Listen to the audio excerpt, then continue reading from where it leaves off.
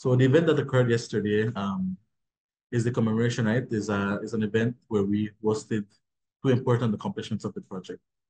The first one is we signed a memorandum of understanding between Humana and the Ministry of Agriculture, as well as another MOU between Humana and the Department of Youth Services.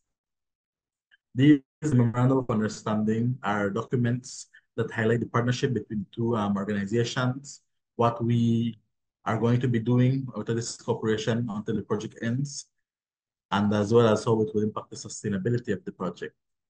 The MOU with the Department of Youth Service highlights how they will take over the four community hubs that are in Dangriga, um, Independence, Big Falls, and Punta Gorda. They will take over those hubs and resume operation after our project has concluded.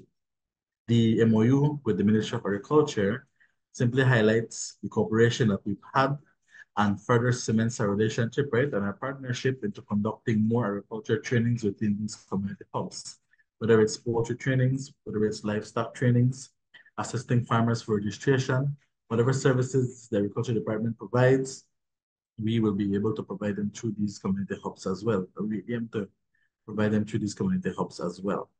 So that's the first part of the ceremony that occurred yesterday.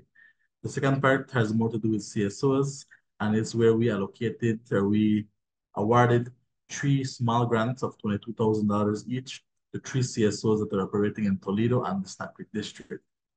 These CSOs are the Citizens for Good Governance, which is located in Dangriga. We have the Southern Emergency Services, which is located in Snack Creek district, and we have the Toledo Maya Women Council, which is located in Toledo district, Big Falls. These entities or these CSOs have submitted proposals along with many other CSOs to Humana applying for these grants. And we have selected the best three, which are those CSOs, to be the ones to receive the grants. Their project, the implementation of their project is expected to start within the upcoming weeks. And so we'll be seeing the different projects that they're conducting, whether it's focusing on health, that is the SE at that Southern Emergency Service is doing, whether it's focusing on digital literacy or work with computers that TMWC is doing, are working with youths, mentorship, and working with CSOs that the Citizens of Good Governance are doing. We expect to see three very good, successful, and very excellent projects being implemented within the upcoming weeks.